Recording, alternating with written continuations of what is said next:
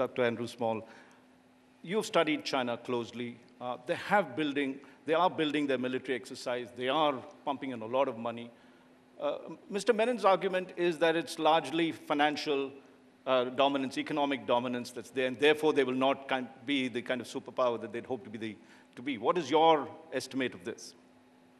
China's always understood power in comprehensive terms. It's one of the few countries where they publish these regular indices on comprehensive national power.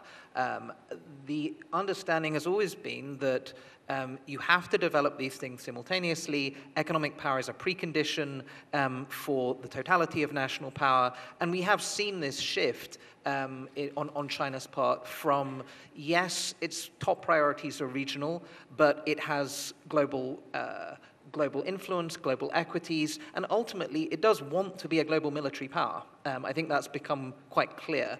And there is still a view on the Chinese side at the same time that you have to learn lessons from other great powers of the past. The form of Chinese global military power is not something that I think they believe is going to look like the United States.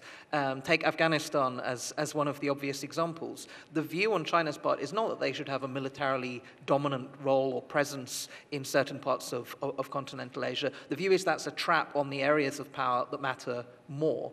And so I think you're going to see a different version of the form of power that China is, that takes in the lessons from powers in the past, but that treats all dimensions simultaneously. And I think this is almost what you've seen from the US in the last period of time as well, a shift in understanding that also starts to think in comprehensive terms about what the competition with China actually amounts to. China was actually quite comfortable when most of the balancing efforts on the US part were purely military in scope. The shift to treat technology, economics, and all of the other dimensions of power as all part of the same competition in the last period of time has actually been what's given China much greater headaches.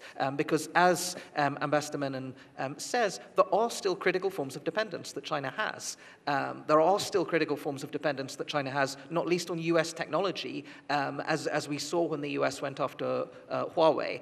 What you're seeing now on China's part, though, is an attempt to transcend those forms of dependency. They want to escape the fate of being interdependent or being dependent on others. What they're trying to do now domestically, what Xi Jinping's big push is essentially to make the rest of the world dependent on China, while China itself is self-reliant. To create a level of interdependence that's asymmetric in China's favor. And that's a difficult task. There are trillions of dollars being poured into this on areas such as semiconductors and other areas. They haven't got there yet. They know these constraints still exist. But we're already on track, and we're seeing how does China transcend some of the last of these limitations of dependence. And that's conditioning a lot of near-term and long-term approach that China's taking to.